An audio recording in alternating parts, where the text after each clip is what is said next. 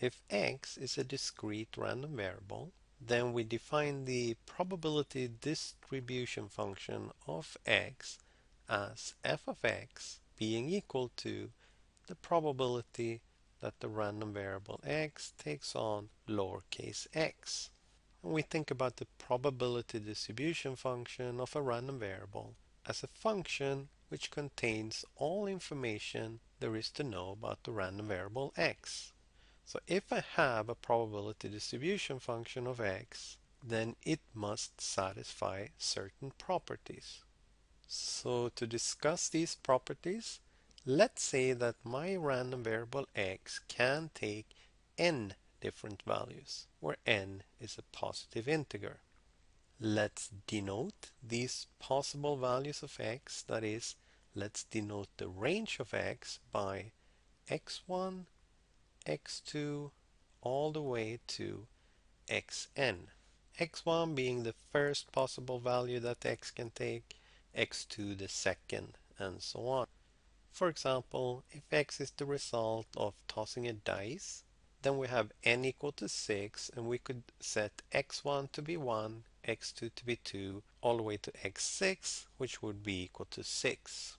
F of x1 is the probability that my random variable will take on the first possible value. For the fair dice, fx1 would be 1 over 6. So here's the first property that my probability distribution function must satisfy.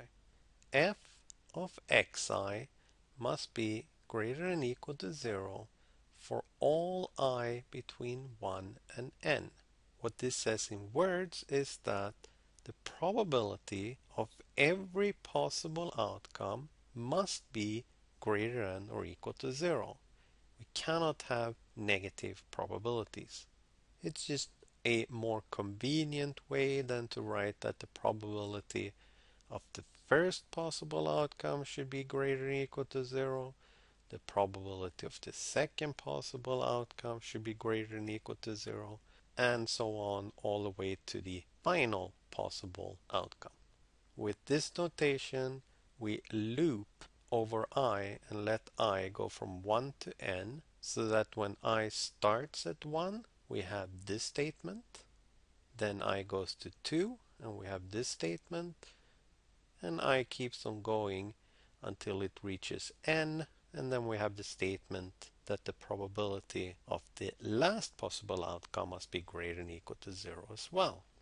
The second property that the probability distribution function must satisfy is that if I sum from I equal to 1 to n, where n again is the number of possible outcomes, and I sum the probability of each outcome, then I must get the value 1, 100%. So in words, what this says is that the probability of getting one of the outcomes in the range of x must be 100%. If you like, you can write this just as well as f of x1, probability of the first outcome, plus f of x2, probability of the second, plus keep on going until we've added the probability of the final outcome, and that should be 100%. Here's an example. Let's say I have a random variable x. Its range is 0, 1, 2, and 3. I have a probability distribution function given by f of 0 being 1 over 8, f of 1, 3 over 8, f of 2, 3 over 8, and f of 3, 1 over 8. In this case, n is equal to 4. My x1, first possible outcome, is 0, x2 is 1, x3 is 2, and x4 is 3. I can check that every probability is greater than or equal to 0.